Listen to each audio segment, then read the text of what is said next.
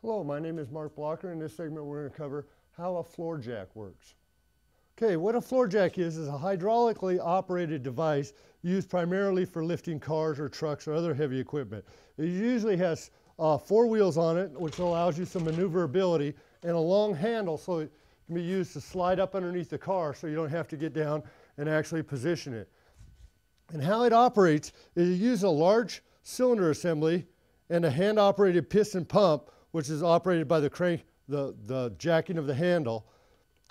In the handle itself contains a release device. You'll turn it all the way clockwise to close the valve and counterclockwise to open the valve, which allows you to lower the pump. And how it operates, by you jacking motion, pumping the handle downward, it pushes hydraulic fluid through a piston and into a cylinder. The cylinder is what's used with the use of leverage to actually lift the vehicle. So by the use of your manual input on the handle and downward force, that pumps fluid through a piston, and which uses the front of the jack to lift the vehicle. That's how a floor jack operates.